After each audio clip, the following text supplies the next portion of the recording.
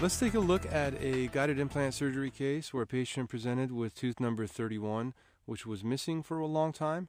And asking the patient how long it was missing, he stated it was many years. So I took the patient through a cone beam CT scan, obviously a comprehensive exam, and I wanted to fabricate a guide for a guided surgery. This guide was fabricated based on a intraoral scan and a cone beam CT scan. And once we fabricated it, I was able to go ahead and seat it on top of the adjacent teeth. This is what we call a tooth-supported guide, and I was able to go through the protocol of creating the osteotomy. So initially, I want to go ahead and remove the soft tissue, so I'll use a tissue punch, and once I have access to the surface of the bone, I'll go ahead and go through my osteotomy drills. With this system, we're using a spoon and a sleeve to guide each one of our drills. So we'll go step by step in order to create the osteotomy. So each one of these steps is very important because each drill is in order, and you want to go through each one of these drills within that order in terms of creating the osteotomy, so you can have a very nice and clean site to place your implant.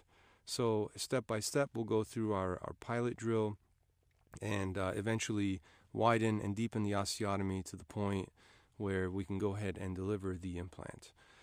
In this scenario, I went ahead and utilized a Han implant to place for our patient. And once the osteotomy is created, I can actually go ahead and connect the implant to what's called an implant mount. The implant mount allows us to deliver the implant through the surgical guide. So there's a step where we go ahead and connect the implant mount to the implant, and then we can go ahead and place that through the guide.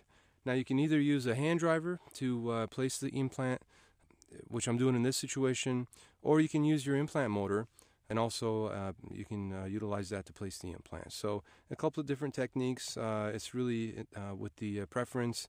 I like to use a torque wrench to place the implant because sometimes if the osteotomy site if the bone quality is a little bit denser, I like to be able to back out and repeat and replace my implant several times in and out of the osteotomy site until I get it to the proper depth. So here we get a picture of the implant in position. And once the implant is in the correct position, I'll go ahead and place a healing abutment. Healing abutments come in different heights.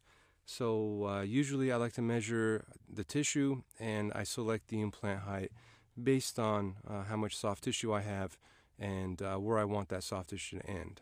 So here you get a nice picture of the radiograph with the implant and the healing abutment in place. And the patient goes through a period of osseointegration, usually 4 months, and in this situation it was 4 months.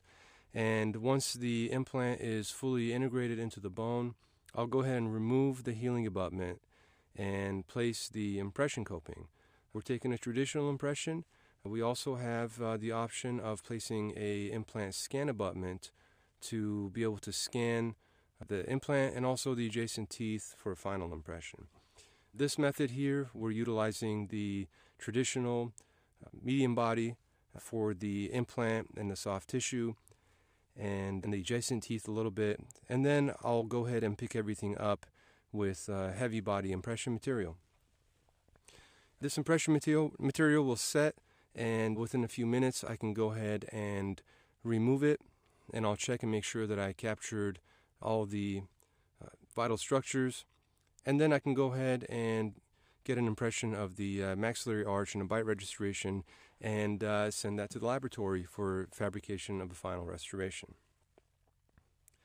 So I have all the information sent to the lab, and the lab will fabricate a final restoration. In this situation, it is a screw-retained Bruxer crown, and I'll go ahead in the next visit and remove the healing abutment once again and seat the implant crown. And just like the delivery of any other crown, I want to check my mesial and distal contacts, and I also want to check my opposing. With the implant crown, when it's screw-retained, I'll go ahead and torque the final delivery screw to 35 Newton centimeters, and then deliver the final restoration with some Teflon and some composite. So everything is sealed up, And then I'll go through and I'll check the occlusion one more time after my assistant cures the composite on top of the implant. So here we have a nice before and after picture with the guided surgical protocol and delivery of the final restoration.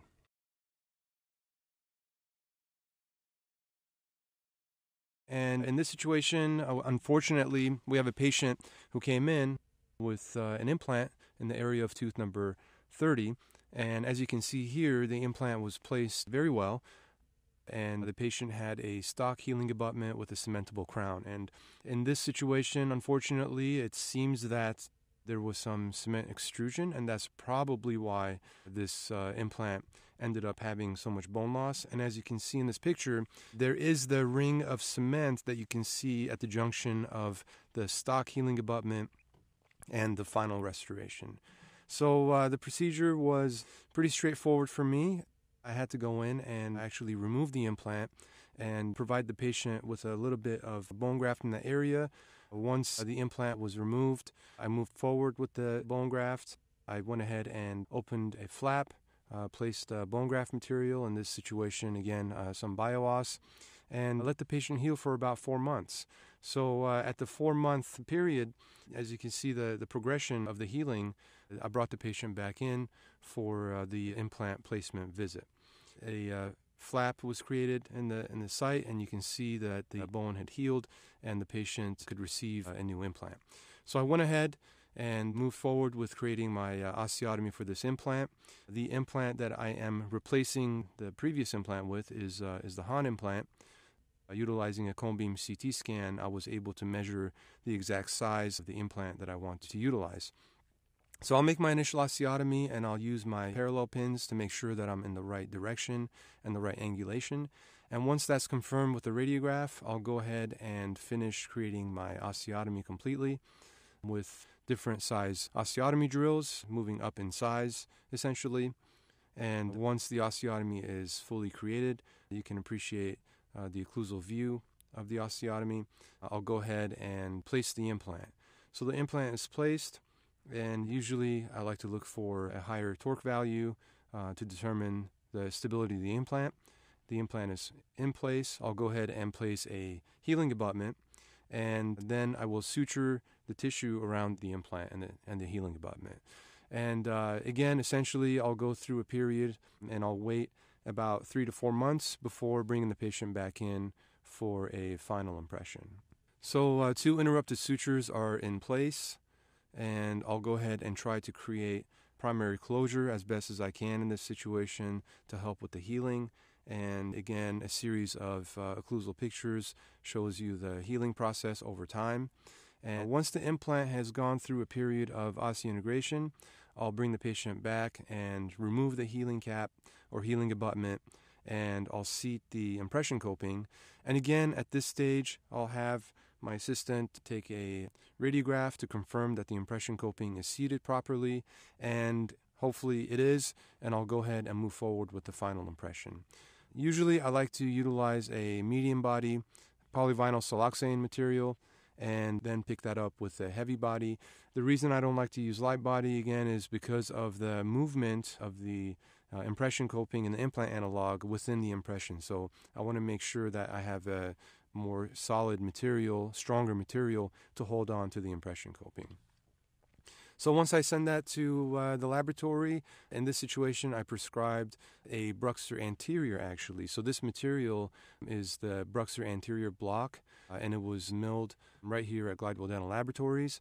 And it is strong enough for a posterior restoration with the flexural strength of between 650 to 800 megapascals. So I was comfortable fabricating a final crown with the material, and I went ahead and torqued the restoration into place and placed Teflon and composite.